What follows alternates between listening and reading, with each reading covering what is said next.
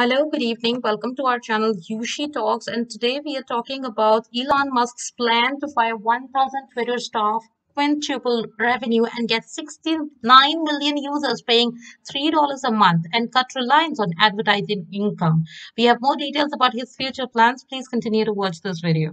Elon Musk is planning to fire 1,000 staffers at Twitter as soon as his purchase of the social media platform is complete. It's believed that he will fire many of the firm's woke staff following the transfer of ownership, which will take around 6 months, after which Musk is likely to wield the axe. But then, within the next 3 years, Musk anticipates making thousands of new hires, swelling the ranks to around 11,000 employees, up from 7,500 currently. Much of the new talent is likely to be in the field of engineering.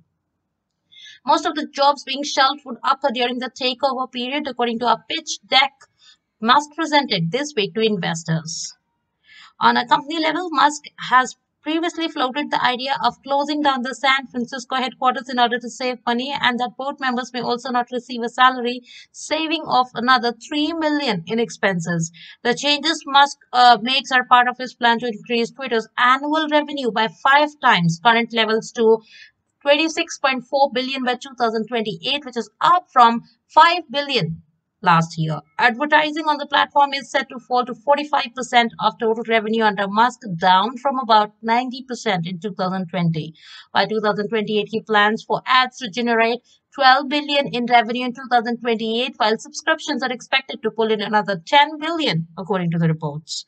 Musk is said to favor a subscription-based model over advertiser-friendly for funding, as it would make Twitter less beholden to advertiser pressure. He has even suggested users could pay with cryptocurrency, including currency Dogecoin, which Musk has long had an affection for.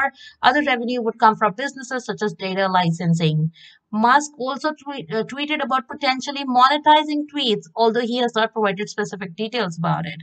Musk also plans to see Twitter cash flow rise to 3.2 billion in 2025 and 9.4 billion in 2028.